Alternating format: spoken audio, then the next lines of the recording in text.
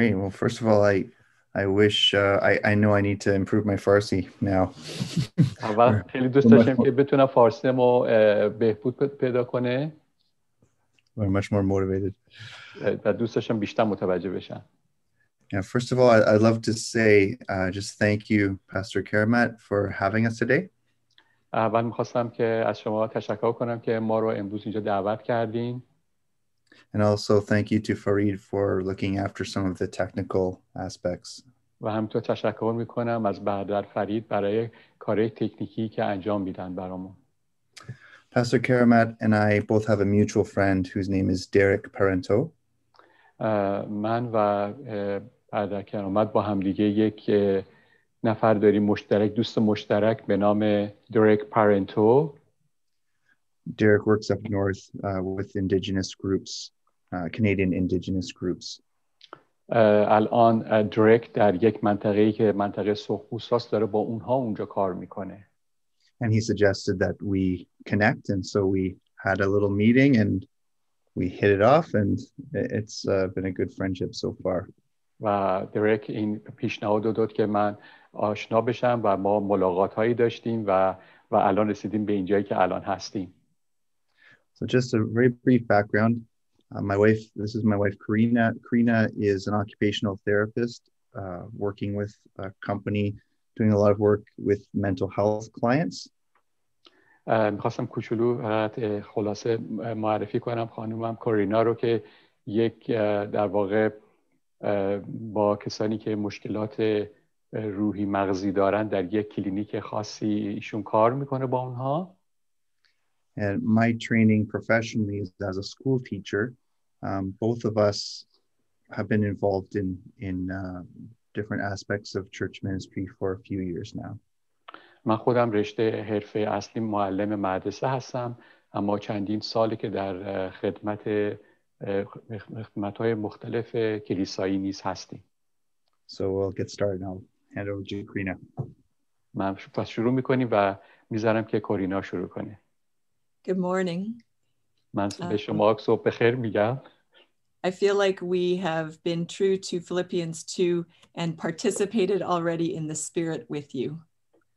من یه جوری احساس میکنم ما مثل در همونطور که فیلیپیان 2 میگه انگار که اومدیم و با روح مقدس این احساس اشتراک رو با شما داریم. We are part of a simple church that meets in a home. ما متعلق به یک کلیسای خیلی کوچولو ساده‌ای هستیم که در یک خونه برگزار میشه. Whenever we meet as a church or even in smaller groups, we follow a simple discipleship tool called 3/3. و هر وقت که با هم جمع میشیم یک در واقع موضوع و یک در واقع چیزی هستش که برای شاگردسازی هست به نام 3/3. We use it because it's so consistent with the principle of hearing from God and then doing what he says. برای اینکه این چیزی که ما اونجا دنبال میکنیم خیلی منطبق است با اون چیزی که باید از خداوند بشنویم و از انجام بدیم. So we spend 1/3 of the time looking back and reflecting. Oh yeah, go ahead. ما معمولا 1/3 از زمانمون رو به روی این کلام نگاه میکنیم و بررسی میکنیم. In order to reflect on what God's done in the past week and how we have responded to him. و نگاه میکنیم ببینیم خداوند تو این هفته گذشته برای ما چیکار کرده و ما چه پاسخی داشتیم و چه پاسخی داریم. For the next part, we look up to the Lord to get inspiration for his direction. در قسمت دوم ما برمیگردیم و هدایت خداوند رو، الهام خداوند رو ازش میخواهیم. Finally, we look forward and ask, how do you want us to obey, Lord, what we have heard? و در قسمت سوم برمیگردیم و به خداوند میگیم حالا تو از ما چی میخوای خداوند که ما حالا انجام بدیم. So that's the format we're going to follow with you today. پس این همون شکل و شمایلی است عزیزان ما میخوام امروز با شما سهیم کنیم. پس به گذشته، بعد به بالا به خداوند و بعد به جلو نگاه میکنیم. Okay, next slide, please, Farid. So we're going to look back. So you can click to the next one, Farid. So we're going to share, usually when we meet together, we share a rose and a thorn from the past week. ما معمولا وقتی که دور هم جمع میشیم همیشه یک گل رز و یک تیغی رو از هفته گذشته با هم دیگه سهیم میکنیم. A rose, of course, is something good that you are thankful for, and a thorn is something that's not so good, that is a struggle. در واقع رز نشونه ایست از اون چیزی که ما در مقابل خداوند ازش تشکر میکنیم و تیغ اون چیزی است که در واقع زائد هست تو زندگی ما. So we're gonna demonstrate.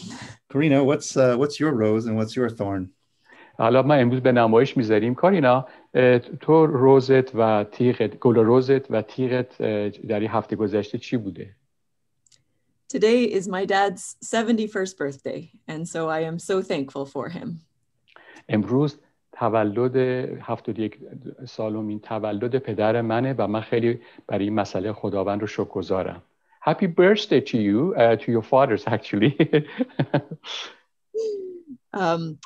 A struggle this week is that my friend who is from Pakistan lost her father to COVID this week, and we are mourning with her. اما اون تیغی که یا اون مشکلی که من دارم این بود که دوست پاکستانی من پدرش رو به خاطر همین ویروس کرونا از دست داد. So now it's everybody else's turn. Maybe you're with someone, maybe you can text someone and just maybe share something that you are thankful for and share something that you're struggling with this week. So we'll give you 1 minute to do that. عزیزان الان نوبت همه ماها هست که اینجا هستیم. لطف کنید تکست بکنید و بگید که اون چی که برای شما این هفته گذشته گل روز شما بوده، اون چیه، چیزی قشنگی هست، چیزی زیبایی هست و اون سختی که داشتین هم بگید. 1 دقیقه وقت دارید که اینو انجام بدید. Or you can even write it down to share with someone later. یا اینکه خودتون اگه خواستید اینو میتونید بعداً باهاش سهیم کنید.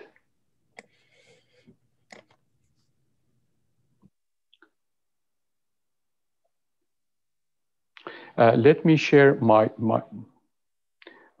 just now. Last week I got this kind of inspiration from the Lord I should kneel down and talk to other Persian Farsi-speaking leaders in GTA.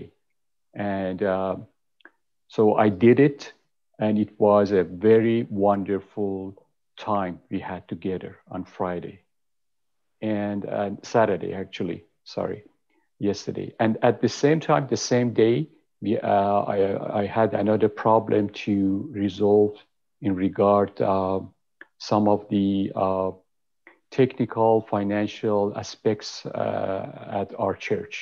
That is, most of the time, this kind of problem it's not easy, but we have to do the annual return for the CRA and those kind of things. Praise God. Thank you, God.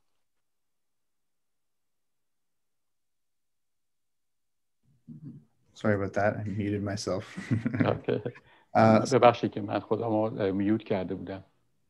So yeah, typically we'd be meeting in a small group, so there'd be time for everyone to hear everyone else, but obviously it's more difficult in a large group. بله ما معمولا پس همین در گروه‌های خیلی کوچیک با هم دیگه ملاقات داریم و میتونیم با هم دیگه این صحبت‌ها رو داشته باشیم، اما این در جمعیت‌های بزرگ خیلی سخت هست. Now we're going to tell a bit about our story. So حالا یه خود ما در مورد اصلا داستان خودمون با هم میخوام بهتون بگیم. Up until about 2010, John and I were both very well positioned to reach people for Jesus. ما تا سال 2010 در این موقعیت قرار گرفته بودیم که خیلی ها رو به خداوند عیسی مسیح وصل بکنیم. We were meeting many people, but we're becoming very weary. خیلی ها رو ملاقات کرده بودیم تا اون زمان، ولی خیلی هم خسته شده بودیم. We saw so much pain and problems in the lives of the people that we met. و اونایی که ملاقات کردیم دردها و رنجها و سختی‌های بسیاری رو مشاهده کردیم. These included depression, anxiety, broken marriages. و این میتونه بگم که شامل افسردگی ها، رنج ها و غم ها، ازدواج های شکست خورده و اینطور چیزا بود. There was sexual brokenness, people who had been diagnosed bipolar or schizophrenic. و دیگه کسایی بود که از نظر مسائل زناشویی مشکل پیدا کرده بودند با هم آدما، یا بعضیا که دچار دو ذهنی و اسکیزوفرنی همچین چیزایی شده بودن، اونها رو هم دیدیم. We had friends who were addicted to drugs and alcohol and who had their children taken away by the authorities. دوستانی رو ملاقات کردیم که آلوده شده بودند، اعتیاد به مواد و الکل و بچه هاشون و مقامات دولتی ازشون گرفته بودن. In fact, this is a personal note, but I just found out in the last day that I have two friends that are both in the psych ward at the same hospital for addiction and mental health issues. فقط میخوام در ضمن این مسائلی که داریم صحبت میکنم بگم همین جدیداً دو تا دوستامونو که بستری شدن به خاطر همین اعتیاد و مسائل گرفتاری‌های ذهنی روحی که داشتند. So in our lives we came to a point, we call it like a breaking point in our lives. ما تو زندگیمون به جایی رسیدیم که اون در واقع اسمش از نقطه شکست. Not only did we see the pain in people around us, but we also had a very profound betrayal in our lives with close friends. ما نه تنها شاهد شکست‌های بعضی از دوستانا بودیم، بلکه حتی شاهد بعضی از خیانت‌های دوستان نیز در زندگیمون بودیم. These people were very close, like family to us. این کسانی که داریم صحبتشون میکنیم اینقدر به ما نزدیکن مثل یه خانواده وابسته هامون میمونن. And after much trying, we found that we were helpless to repair the problem. و وقتی که خیلی بیش از حد تلاش کردیم فهمیدیم که دیگه قدرتی نداریم که بتونیم روی مشکلات کاری بکنیم. And it literally tore our home apart. و میتونیم بگم که ما تقریبا از همدیگه پاچیده شده بودیم. So we became quite desperate to see some change. و خیلی دیگه در اون فصل زندگی بهمون رسیده که دیگه خیلی نیازمند شده بودیم. And for us, the words in Luke chapter 4 became a cry of our heart. و برای ما این کلام لوقا فصل 4 در واقع یک روحیه جدیدی بهمون داد. And Jesus came to Nazareth where he had been brought up. و عیسی به ناصره جایی که در اونجا بزرگ شده بود آمد. And as was his custom, he went to the synagogue on the Sabbath day and he stood up to read. و بر اساس عادتی که داشت به کنیسه رفت در روز سبت و در اونجا ایستاد و خواند. And the scroll of the prophet Isaiah was given to him. He unrolled the scroll and found the place where it was written. نوشته اون پیامبری به نام اشعیا به او داده شد و او اون نوشته رو باز کرد و در که نوشته شده بود و این رو خوند. The Spirit of the Lord is upon me because he has anointed me to proclaim good news to the poor.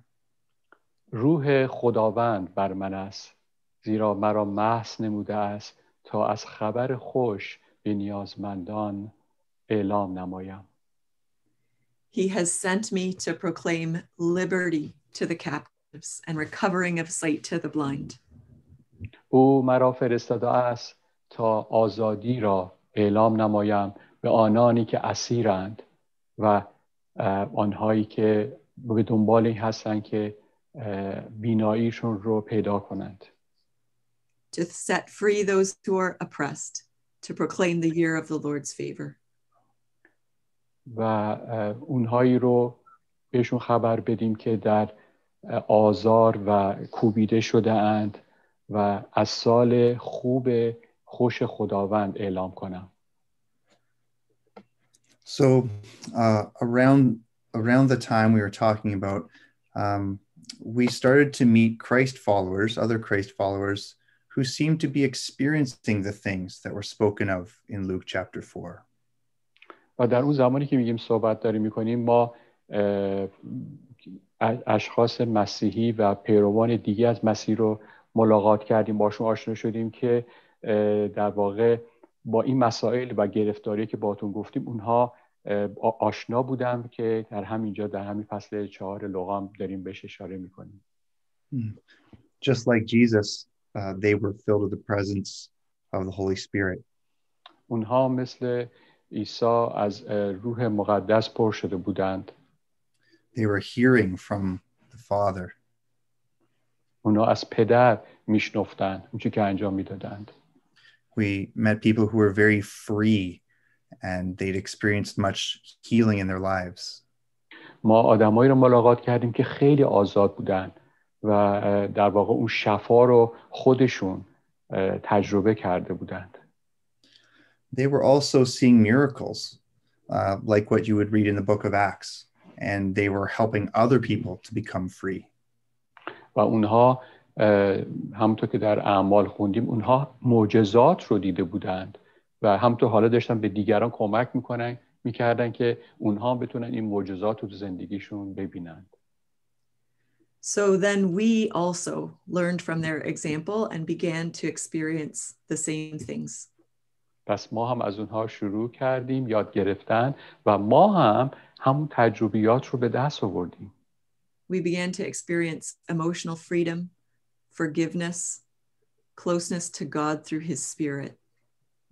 و ما هم این تجربه رو به دست آوردیم که چجوری بتونیم احساسات خودمون رو آزاد بکنیم و بتونیم اون حس در واقع آزاد شدن و معجزات رو در زندگیمون تجربه کنیم. We learned to hear from God more clearly and to respond to Him in faith.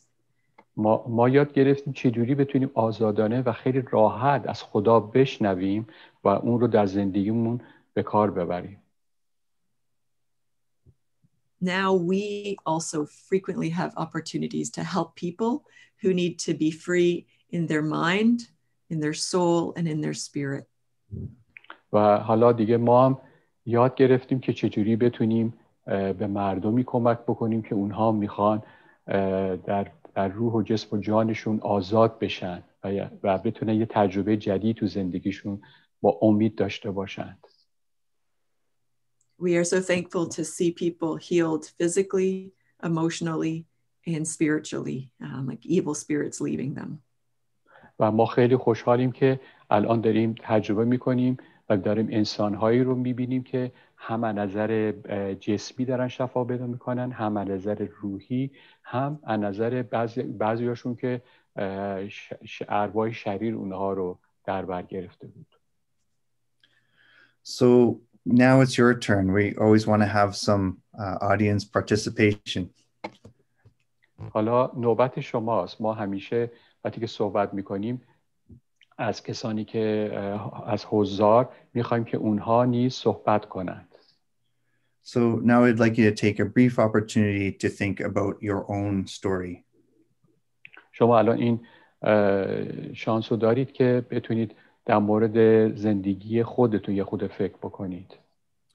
We'll take 1 or 2 minutes to think about our lives. So if you are completely honest, what are you experiencing? و این شما 1-2 دقیقه وقت دارید که به طور صادقانه واقعا به اون چی که تو زندگیتون گذشته تفکر بکنید. How do you feel in your emotions? در مورد احساساتتون شما چجوری در واقع واکنش نشون میدید؟ What is one change that you hope for?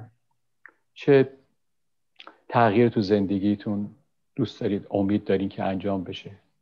What are you pressing into Jesus for him to work on in your life? از عیسی مسیح چه چیزی رو واقعا با تمام وجودتون میخواد که در زندگیتون انجام بده؟ Okay, we'll just take a couple minutes. پس اجازه بدید که یک چند دقیقه روی این مسئله تفکر کنیم هممون با هم.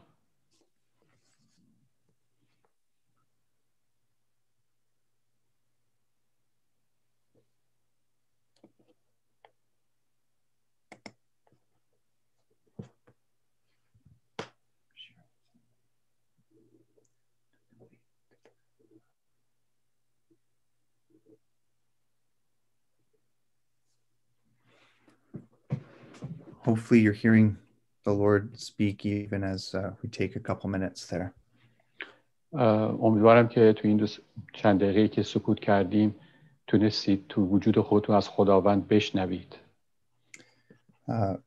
In my spirit, I was hearing the Lord saying to me that I really need to trust Him and to not rely so much upon all the good stuff, good ideas and tools that I often lean on. من خودم تو روح اینو گرفتم که باید به خداوند اتکا داشته باشم، نه اون چی که عادت دارم همیشه فقط به اون ابزارالات انسانی که خیلی عادت دارم بهشون از این و اون داشته باشم و عادت دارم به اونها تکیه کنم. So now we're going to look up. This is where we look to God and His Word. حالا وقتی که فکر کردیم و شنیدیم چه مشکلی داریم، چه احساسی داریم، حالا رو میکنیم به بالا. I'm just going to pray. Holy Spirit. و الان با هم دعا میکنیم و میگیم ای روح مقدس. Holy Spirit, we want to be awake to your voice. ای روح مقدس میخوایم بیدار باشیم نسبت به صدایت. We need you. ما تو رو نیازمند هستیم. We are listening. ما گوش میکنیم. Next slide, please. This is John 17, verse 3.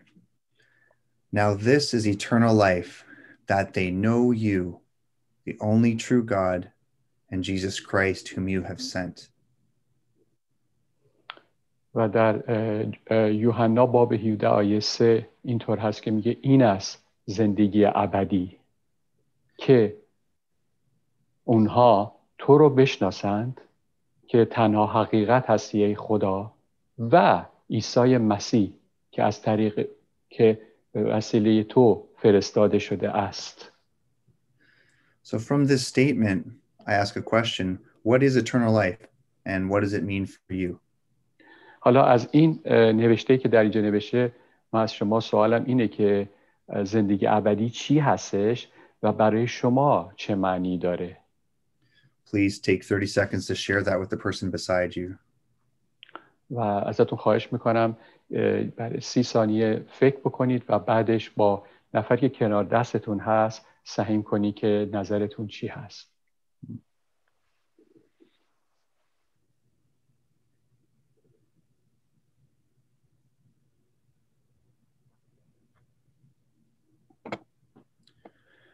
So as I look at this passage, I see that eternal life is a relationship.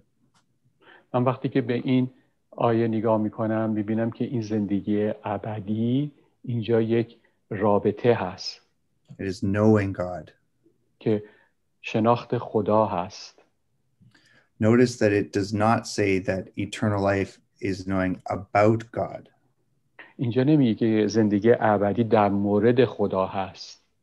And eternal life is not believing a set of doctrinal statements. این زندگی ابدی فقط ایمان آوردن به یک سری الهیات و نوشته ها نیست. Though doctrinal statements are important. بلکه با وجود اینکه اونا بله اون الهیات مهمه. I notice And I'm reminded that eternal life is not just about a future in heaven. و برای من این مشخص شده و متوجه شدم که این زندگی ابدی فقط این نیست که من فکر بکنم یه چیزی در بهشت خواهم داشت.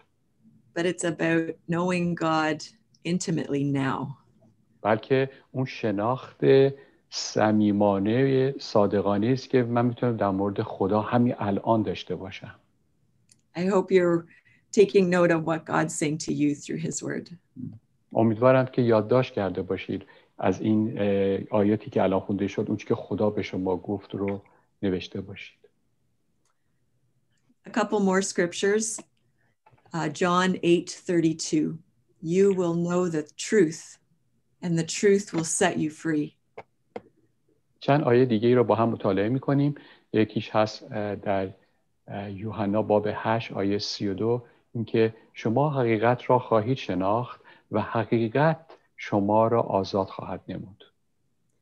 John 14:6. Jesus answered, I am the way and the truth and the life. No one comes to the Father except through me.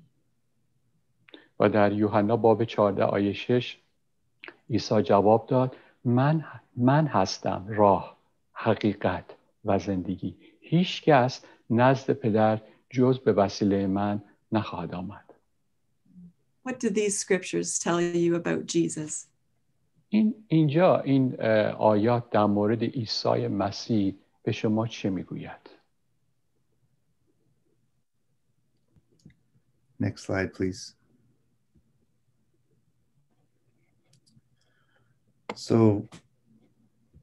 the summary that from our perspective is that knowing Jesus is our purpose and destiny.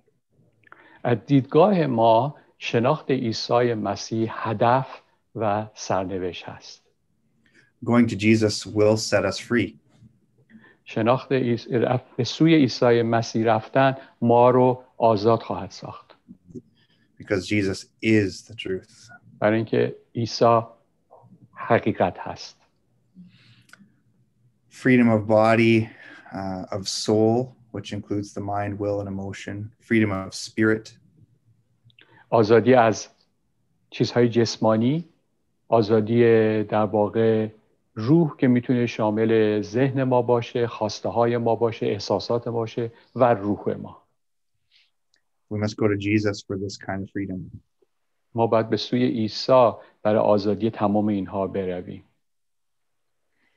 As I was praying for your church, a series of thoughts came to my mind that I want to share with you. همونطور که من عزیزان برای کلیسای شما دعا می‌کردم، یک سری چیزهایی رو به مغز و ذهن من الهام شد که می‌خوام با شما سهیم کنم. The first was a dream that my husband had, so I want to ask him to share it with you.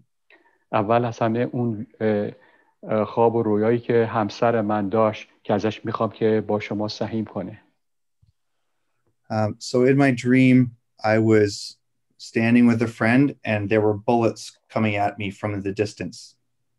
در این خواب و رویایی که من داشتم، من با دوستم کنارم واسطه بود و همینطور این گلوله ها داشت به طرف ما می آمد. But like in the movie The Matrix, I was able to dodge the bullets and avoid them. اما مثل این فیلم سینمایی ماتریکس، من یه جوری بود که میتونستم خودم رو این ور اون ور کنم، این گلوله ها از کنار من بگذره. It was like in slow motion. و مثل که فیلمو خیلی آهسته کرده بودند. But then after I dodged all the bullets, my friend pointed to my body and he said, "You've been shot." همونطور که من این گلوله ها رو از خودم یه جوری رد میکردم، اما بعد یهو دوستم به من اشاره کرد، گفت ببین تو تیر خوردی. I looked down and it was true. There was a bullet hole and it was as though I'd been shot from behind from somebody that I know. بله نگاه کردم، بله یه سوراخ شده، ولی این تیر از پشت اومده از یک کسی که دوستمه و اونو میشناختم. When my friend suggested that in the dream, when my friend suggested I go to the hospital, my answer to him was, "No, it's okay. I don't even feel it. I'm fine." وقتی که دوست من گفت خب حالا تیر خوردی برو بیمارستان، من اینطوری بهش گفتم که نه اصلا من دردی ندارم، من خوبم. Perhaps some of you already could figure out what God was trying to say to me. شاید بعضیتون فکر بکنیم خدا میخواست چی به من بگه تو این As I prayed about this dream, I understood that God was showing me what I am like, or how I was dealing with my pain. من تو این خواب متوجه شدم که خداوند به من داره یاد میده چجوری بتونم برخورد کنم با دردهایی که دارم. The truth was I'd been very wounded and damaged from people that were close to me. در حقیقت این بود که من از دوستان خیلی نزدیک خودم زخمی شده بودم، آسیب دیده بودم. But the way that I responded was to pretend like it's not a big deal. ولی اونطور که پاسخ دادم وانمود کردم که نه اصلا چیزی نیستش، هیچ دردی نیست. One of the thoughts that came to my mind as I was praying for you is that that maybe some of you have experienced deep pain, betrayal, persecution beyond what I have even experienced. من وقتی که داشتم برای شماها دعا می‌کردم یک فکری که اومد تو ذهنم این بود که بعضی از شما که خیلی در واقع بهتون خیانت شده یا بهتون آسیب رسوندن یا شکنجهتون کردن یا همچین چیزایی. What Jesus shows us is that truth is the starting point for healing and freedom. اون چیزی که عیسی مسیح بهمون نشون داد این که خودش هست اون نقطه شروع اون آزادی از درد. And that truth is a person, it's Jesus. و اون حقیقت یک شخصه، اون عیساست. When we're completely truthful about the sin that we've done, اگه ما در مورد اون گناهی که انجام دادیم صادق باشیم، how we have broken God's heart and broken trust with other people, وقتی که چطور اون در واقع رابطمون رو با خدا شکستیم و چطور اعتماد خودمون رو نسبت به دیگران از دست دادیم، then this truth leads to true repentance. اون موقع است که این حقیقت ما رو به سمت توبه برمیگردونه. When we confess fully the pain and the damage caused by others in our life, وقتی که ما به صادقانه اون دردی رو که از دیگران تو زندگی ما ایجاد شده اعلام میکنیم، then we can offer them true forgiveness. ما هم میتونیم به اونها این بخشش رو اهدا کنیم. Truth is Jesus. حقیقت عیساست. And that means truth is a safe place. و این به این معناست که حقیقت جای امنی هست. One of our mentors describes it like this. یکی از این معلمای ما اینطور تعریف میکنه: Healing and deliverance are simply confession and repentance in community. شفا و آزادی در جامعه ما همون اعترافی هست که بین ماها انجام میشه. John 8:36 says, "So if the Son sets you free, you will be free indeed." در یوحنا باب 8 میخونیم که خداوند میگه که وقتی که پسر شما را آزاد کرد شما به راستی آزاد خواهید بود. So now let's look forward. بعد حالا از اینجا به بعد به جلو نگاه میکنیم. This is where we respond with obedience to what we've heard. ما اینجاست که با اطاعت به اون چیزی که شنیدیم حالا میخوام عمل کنیم. And I feel it's so important to say that we're responding not to what one of the leaders or one of the speakers has said. اینجا یعنی این که نه ما نمیخوایم در واقع اطاعت بکنیم یکی از اون رهبرا یا یکی از اون معلم‌ها چی گفت. We're responding to what God is saying to us. بلکه میخوایم با اون چی که خدا به ما گفت اون رو انجام بدیم. So we're going to take the next couple minutes to pray and we'll ask God these questions. تو این دقایق آخر میخوایم چند دقیقه رو دعا بکنیم و برگردیم به این سوالی که خدا داره از ما. Father, what are you saying to me today? و در این سوال از پدر میکنیم که چی میخوای امروز به من بگی؟ And what do you want me to do about it? How shall I respond? و از من میخوای چی کار کنم در موردش؟ من باید چه جوری پاسخ بدم؟ When we ask God, he loves to answer. وقتی که ما از خدا سوال میکنیم او دوست داره که جواب بده. So let's believe that he answers our questions. پس این ایمان میخواد که ما بدونیم که او جواب میده. And pay attention to whatever comes to mind as you pray. و وقتی که دعا میکنیم خیلی دقت بکنیم اون چی که به ذهنمون خداوند میاره. For me, it is helpful if I write it down so I don't forget. برای من خیلی مناسب تره که بنویسم و یادداشت بکنم که یادم نره. Or I type it into my cell phone. یا بعض وقتا من تو سلفون خودم یادداشت میکنم. Just take 2 minutes. شاید 2 دقیقه طول بکشه.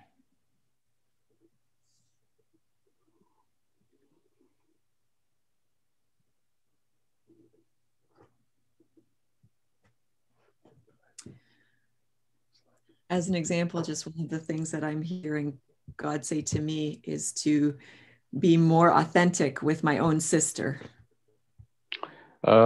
مثلا به عنوان مثال به اون چیزی که خداوند الان توی ذهن من گذاشت که انجام بدم این که نسبت به خواهرم خیلی اصیل‌تر و شفافتر باشم. Sometimes I'm afraid of that she won't like what I'm sharing or what God's doing in my life. So I don't tell her the truth about what's happening. بعض وقتا من اونطوری که باید باهاش خیلی رو راست شفاف باشم نیستم، چون میترسم که مثلا بهش بگم که من چی فکر میکنم، چی جوری خدا با من صحبت میکنه. So then on the next slide, the next step is to plan when to do it. A friend of ours says these. Go ahead. It's okay. A friend of ours says these words. Yeah, delayed obedience is Sorry, you say it. Well, start that again. So a good friend of ours often says. یکی از دوستان خیلی خوب ما اغلب اینو میگه. Delayed obedience is disobedience. در واقع در اطاعت رو به تأخیر انداختن خودش نااطاعتی هست. So now you can go beyond thinking about how God wants you to obey and put it in your calendar. پس شما الان میتونید ماورای اون چی که دارین فکر میکنید توی تقویمتون بذاری کی میخواید انجام بدید. همین الان اگه تأخیر بکنیم یعنی در واقع نااطاعتی کردیم. For me, this is actually a big issue because I really love to talk about things, but then often I don't get down to doing it. So this is a really big deal. برای خودم من یه واقعا یه گرفتاریه، چون که خیلی دوست دارم زیاد حرف بزنم و دیگه نمیتونم واقعا بعد به موقع اون رو به عمل بیارمش. So on to the next slide. So we've listened and now we plan to obey his voice. ما در واقع گوش کردیم و حالا میخوایم که عمل کنیم و اطاعت بکنیم به اون چی که شنیدیم. So when we meet as a community, near the end, we always like to ask, who can we tell? ما وقتی که توی خودمون دوره هم جمع میشیم و در آخر جلسه میگیم خب به چه کسی من باید یه چیزی بگم؟ Who can we pass God's truth onto? ما در مورد این حقیقت خدا به کی باید صحبت بکنیم؟ We like to compare the act of sharing with others to the act of breathing. ما این عمل در واقع صحیح نمودن حقیقت خدا رو مثل همین نفس کشیدن همیشه در نظر میگیریم. No one inhales only, they must also exhale. اینطوری نیست که همیشه آدم نفس رو بکشه. خیلی وقتا هم هست که به همین ترتیب باید نفس رو بیرون داد. In the same way, it's not healthy to take in lots of biblical knowledge and sermons without obeying that knowledge and passing it on to others. دقیقاً به همین شکل این فقط این نیست که ما فقط یک تعداد و بسیار زیاد کلام، نمیدونم موعظه، نمیدونم انواع اقسام معلومات رو بگیریم بدون اینکه بخوایم اون رو انجام بدیم یا اینکه با دیگران سهیم کنیم. So please consider right now in this moment, consider who God wants you to share this with. خواهش میکنم همین الان در نظر بگیرید که واقعا چیزایی که شنیدید و خدا باهاتون صحبت کرد امروز با چه کسی میخواید واقعا سهیم کنید. And of course, I would encourage you to then do it soon so that it doesn't get delayed. و میخوام تشویقتون کنم که هرچی زودتر اینو انجام بدید که به تأخیر نخوره دوباره. So I'm just going to close us in prayer. پس با دعا الان تموم میکنم.